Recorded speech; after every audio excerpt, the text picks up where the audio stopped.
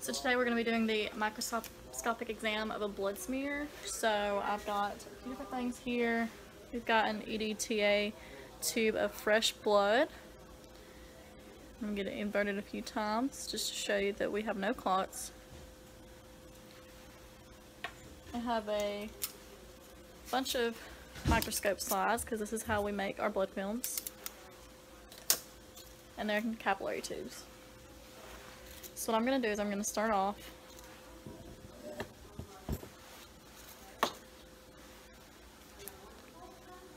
taking the lid off this, and we're going to fill this capillary tube.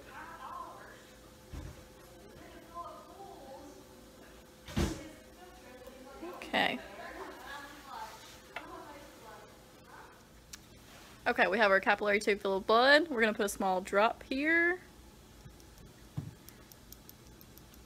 Okay, and that should be plenty.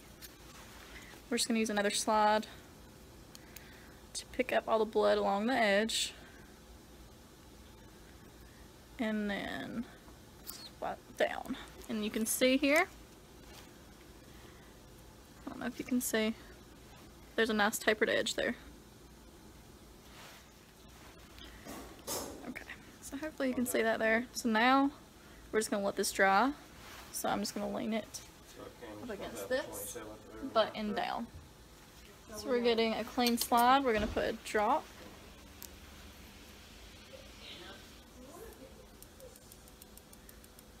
Small drop. This time we're going to set it on the tabletop.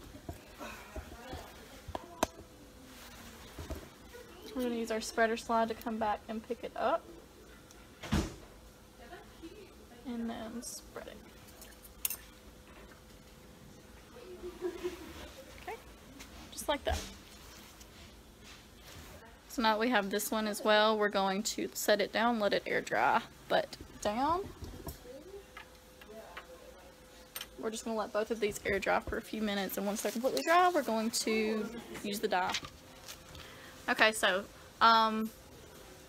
why is it important for the student's film to have a gradual transition from the thicker body of the film to the feathered edge? So pretty much this is because the thickened edge is, the cells are more clumped together, whereas the feathered edge, you can identify individual cells much easier, which is important when you're reading a blood film. So next step is, now that these are dry, I'm going to take them over here, and we don't have the frosted ends, so I've literally just put some tape on the tips of these. I'm about to go clip the tape off really quick, and then we're going to stain these. So I'm going to come over here.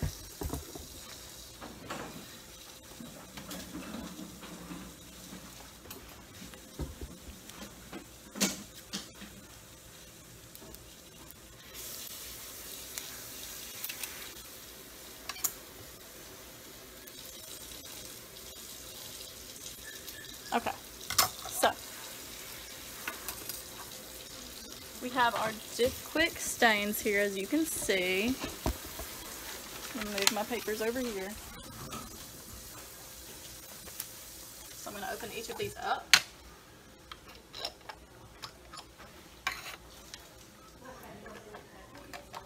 Alright. So we're going to hold it butt end up. We're going to do it 10 times for 1 second. 1, 2, 3, 4, 5, 6, 7, 8, 9, and 10. Then we're going to go to the next one. 1, 2, 3, 4, 5, 6, 7, 8, 9, and 10. Okay, last one. 1, 2, 3, 4, 5, 6, 7, 8, 9, 10.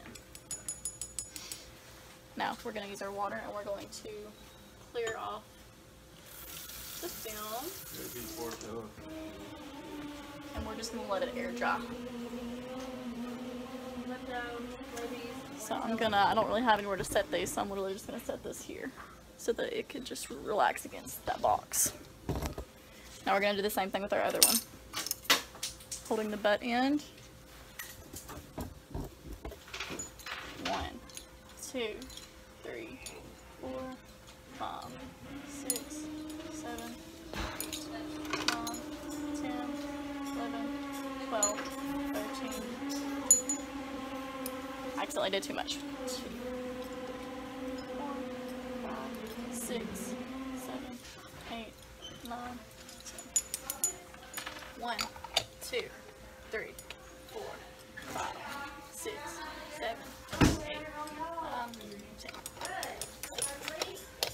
Now we rinse.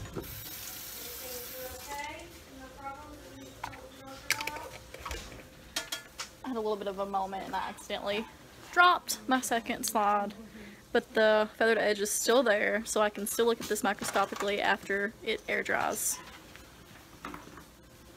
Last but not least, we're going to take our dried slides and we're going to write the patient ID number,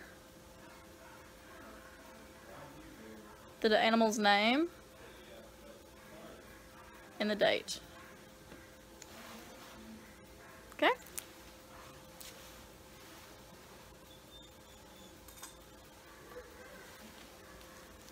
Same for this one that got messed up.